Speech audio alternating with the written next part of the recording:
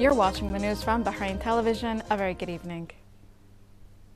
His Royal Highness the Deputy of His Majesty the King and Crown Prince Salman bin Hamad Al Khalifa met at Ghudaybiyah Palace today with His Royal Highness the Prime Minister Prince Khalifa bin Salman Al Khalifa. The Deputy of His Majesty the King offered condolences to His Royal Highness the Prime Minister on the demise of his advisor for industrial and oil affairs, Sheikh Isa bin Ali Al Khalifa. He recalled the contributions of the late Sheikh Isa bin Ali in the fields of Bahrain's economic and industrial development. The meeting also discussed national and regional issues. In this regard, their Royal Highnesses commended the tremendous efforts of His Majesty the King to reinforce relations with all countries of the world.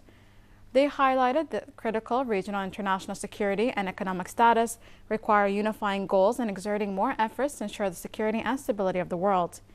His Royal Highness the Deputy of His Majesty the King and His Royal Highness the Prime Minister pointed out the threat of terrorism, which jeopardizes security and stability, confirming that terrorism and extremism are not limited to a certain ideology.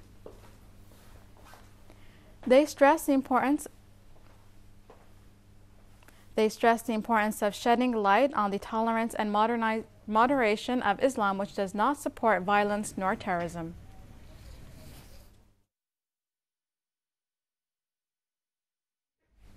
His Royal Highness the Prime Minister Prince Khalifa bin Salman Al Khalifa received at Ghudaybiyah Palace today the Chairman of the Supreme Council for Islamic Affairs, Sheikh Abdullah bin Khalid Al Khalifa, the Speaker of the Shura Council, Ali Saleh, and a number of MPs in the presence of the former Speaker of the Representatives Council, Khalifa al-Bahrani, and several senior state officials.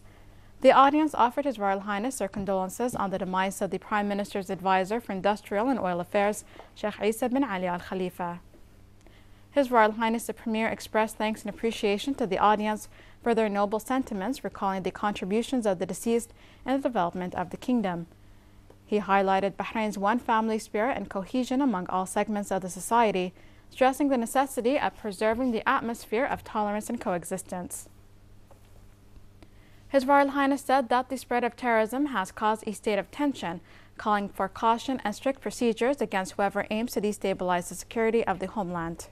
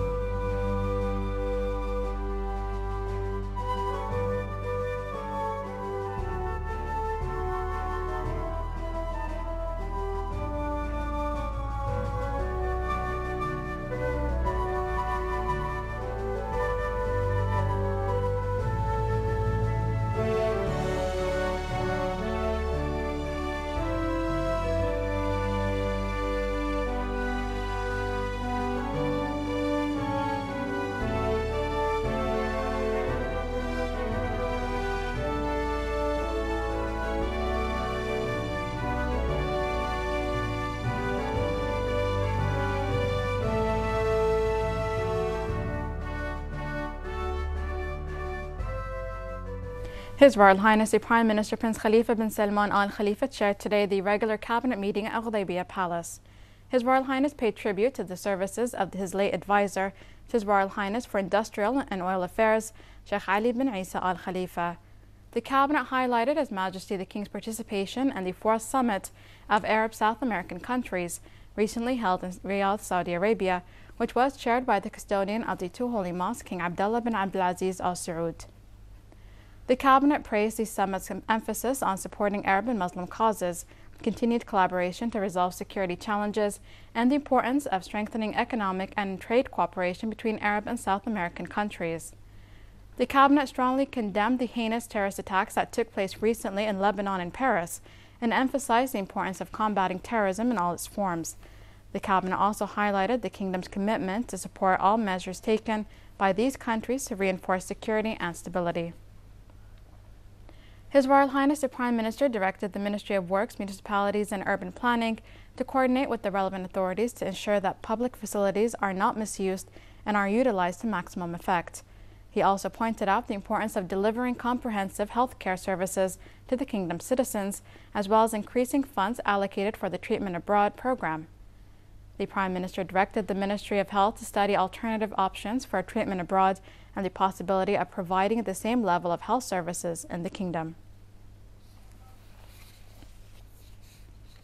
The Cabinet approved a memorandum regarding a draft decision on imposing a cap on roaming rates across the GCC to include roaming for voice calls, SMS, and data services.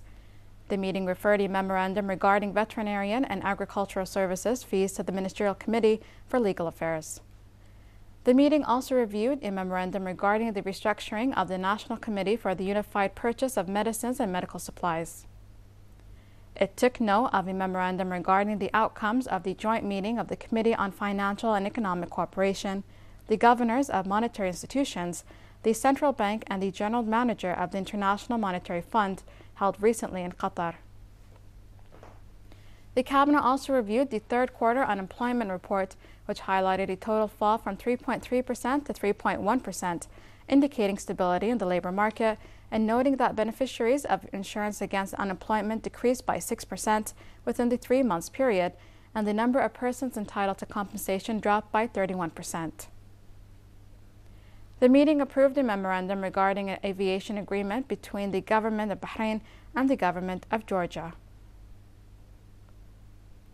The Cabinet meeting reviewed a memorandum regarding preparations to host the 4th Bahrain International Air Show from the 21st to the 23rd of January 2016. It also took note of a number of draft proposals by the Legislative Authority. Following the Cabinet meeting, the Minister of Information Affairs and Shura and Representative Council Affairs, Rais Al-Hamadi, held a press conference highlighting what has been discussed during the meeting. Addressing reporters, the minister confirmed the government's commitment to preserve public properties and funds for protecting public facilities from misuse.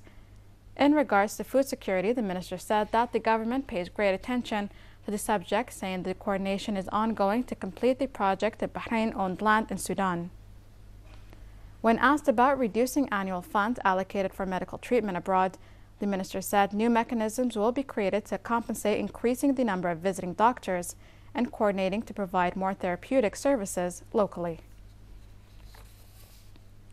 The Minister of Foreign Affairs, Sheikh Khalid bin Ahmed bin Mohammed Al Khalifa, expressed the condolences of His Majesty the King, His Royal Highness the Prime Minister, and His Royal Highness the Crown Prince to the French Republic's leadership, government, and people over the victims of the heinous terrorist acts that recently took place in the French capital, Paris, and resulted in the death of a number of innocent victims. During a visit to the Embassy of the French Republic in the Kingdom of Bahrain to offer the condolences over the victims of the terrorist act, the Minister of Foreign Affairs affirmed the kingdom's solidarity with France and its people during this ordeal. He said that the heinous acts of terrorism that took place in Paris are not accepted by custom or religion, nor morals or conscience, which highlights the necessity of developing mechanisms in order to combat the rapid spread of such crimes. Sheikh Khalid affirmed that the whole world is currently undergoing a difficult juncture and faces more serious challenges that require exerting further efforts and adopting effective strategies to eradicate the phenomena of terrorism from its roots. The ambassador of the French Republic to the Kingdom of Bahrain, Bernard Ragueneau Fab, expressed his appreciation for the solidarity of His Majesty the King, the Kingdom's government and people with France, as well as the sincere sentiments of the Minister of Foreign Affairs and his keenness to offer his condolences. He affirmed the strong ties between the two countries and their keenness to bolster these relations in various fields to achieve joint interests.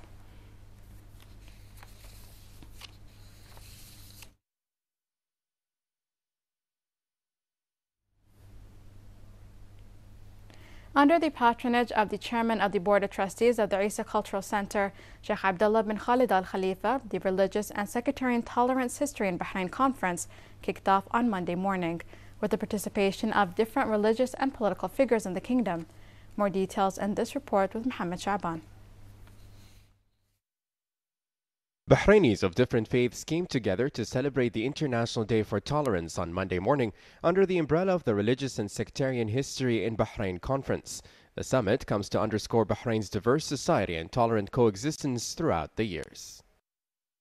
Since centuries, our Hindu community is residing in Bahrain, and since then we have our temple in Manama, which is located in the heart of Bahrain, and the complete nearby area has mosques, matams, churches, Jewish synagogues. And since then until today, we have seen that Bahrain is an example to the entire world of the tolerance and the coexistence. The two-day meeting involves a number of panel sessions that will discuss work by different religious leaders in Bahrain, highlighting their community's historical experiences of coexistence within the Bahraini society. My topic today will be about the history of the Jewish community of Bahrain, and I have a presentation here, and our main objective is to hope that all the audience present today have a deeper understanding about how important living together regardless of our religious differences is, how important it is to have respect and mutual feelings of brotherhood that we've all been brought up on as part of our tradition and our culture here in this wonderful country. The conference kicked off with a minute of silence for all the victims of terrorism and hate, with a hopeful notion that this relatively small gathering of peace will be able to spread its message to the world. This gathering today, I hope, as I said in my speech to them, that we should not think that we are just few in numbers. All the great changes of this world has started with the few of the few to recorrect the masses.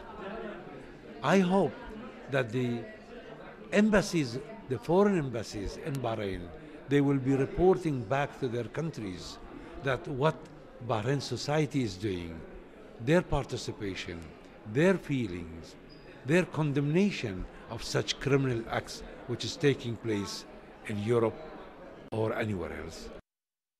Whether Muslim, Christian, Jewish, or Hindu, the message today was, it is our tolerant and diverse social fabric in Bahrain that led to our present and future prosperity as a society and a nation. In these sad times where violent extremism continues to claim innocent lives in different parts of the world, Bahrain, both leadership and people with their different religions and sects, take a stand for coexistence and peace. Mohammed Shaban, Bahrain Television News. The Ministry of Foreign Affairs Undersecretary Abdullah Abdullatif Abdullah attended a ceremony held by the Palestinian Embassy in the Kingdom of Bahrain on the occasion of the 27th anniversary of the Declaration of Palestine's independence. He affirmed the right of the Palestinians to establish their own state based on the 1967 borders with East Jerusalem as its capital, and marked the historic event and recent achievements of Palestine, including joining the UNESCO and raising the Palestinian flag in the UN. The Foreign Ministry Undersecretary stressed the keenness of Bahrain and the GCC to affirm the right of the Palestinians in all international forums, especially in the 4th Arab South America Summit that was held recently in Saudi Arabia. The Palestinian ambassador to Bahrain, Taha Abdul Qadir, expressed appreciation to the leadership of the Kingdom of Bahrain for their brave stances and continuous support. He also expressed appreciation to the Foreign Minister, Sheikh Khalid bin Ahmed bin Mohammed Al Khalifa, for his efforts in continuous communication and support at various global and regional forums.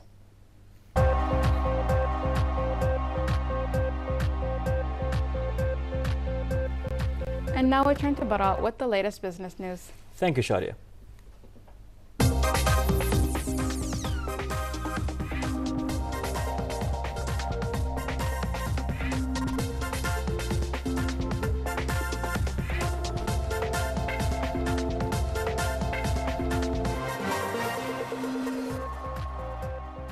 Good evening and welcome to the business news on Bahrain TV.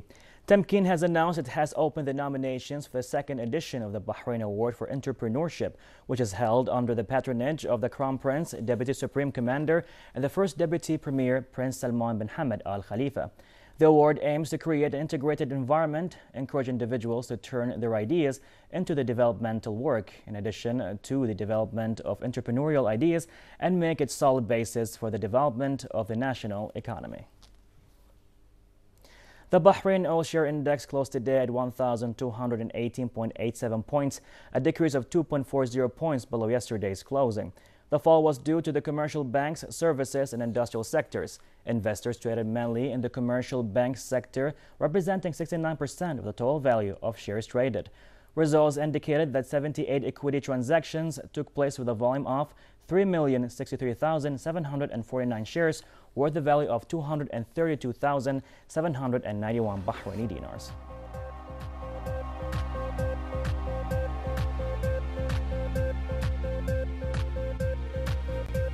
And now here's Fatma with the latest sports news. Thank you, Shadia.